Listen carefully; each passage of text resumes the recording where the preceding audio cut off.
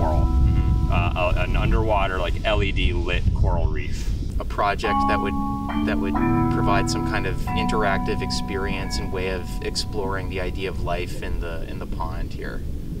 This project kind of works its way into the feelings that kids have when they're coming up here. They're curious about the pond, and they're curious about what happens at night here. And so then if all of their work goes into building this sort of like contact point between themselves and the dark pond, that could feel very satisfying to see that light up and to be able to like interface with it.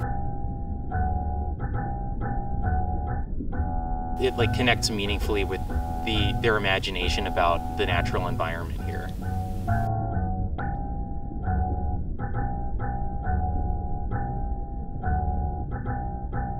Five reefs, and each reef has a specific sensor that's inside of the bunker that controls it.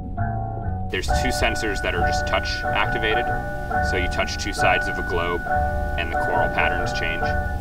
There's a wind sensor that the speed of the wind controls the patterns of the coral. And the last two are light sensors, and the amount of light controls an audio circuit, and the volume of that circuit controls